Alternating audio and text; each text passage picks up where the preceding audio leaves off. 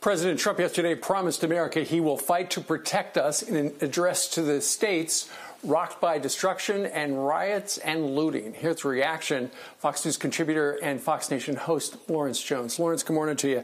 The president said, if mayors and governors don't stop the violence, he will send in the troops. What do you think of that message? Well, I think there's a balance of it. I think the president should sit in back up for the states that won't do their job to protect their citizens. And I think there is nothing wrong with the president being tough because, as you see, the whole country sees anarchy. But the balance sides of this is with that toughness, he has to show his heart as well. And the president mentioned, he said, you know what, I stand with the peaceful protesters.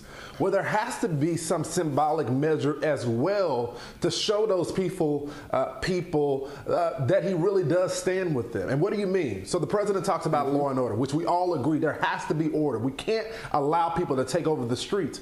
But with that law and order, you have to hold the people that do unjust actions, who strip away people's liberty, accountable as well. And so, I don't know the logistics of this because he is the president of the United States and Secret Service would have to deal with this. But he has to go with some visual message to the protesters because they need the president as well. And I'm not talking about the anarchists and the rioters, but the majority of people that are standing saying enough is enough, they need the president too.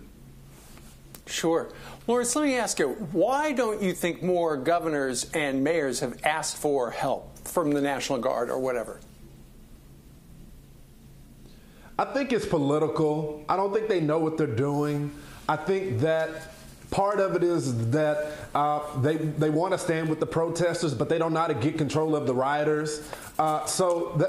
It's a lack of leadership right now because, again, I've been seeing messages following this where they're organizing, putting bricks everywhere. It's pretty easy to shut it down. But, again, it takes actual leadership. Look, before this protest and the rioting start, these cities have been lost control of the city.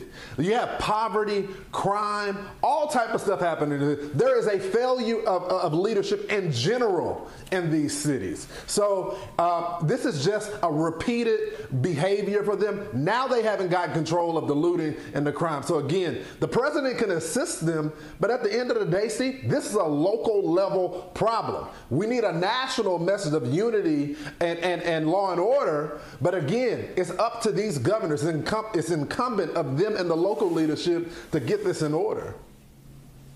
Absolutely. And you've got to figure there are a number of people in different states and different communities going, why isn't my governor asking for help? Or why isn't my mayor asking for help as well? So let's see what happens going forward.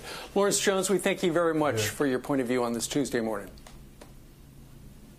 Thanks, brother.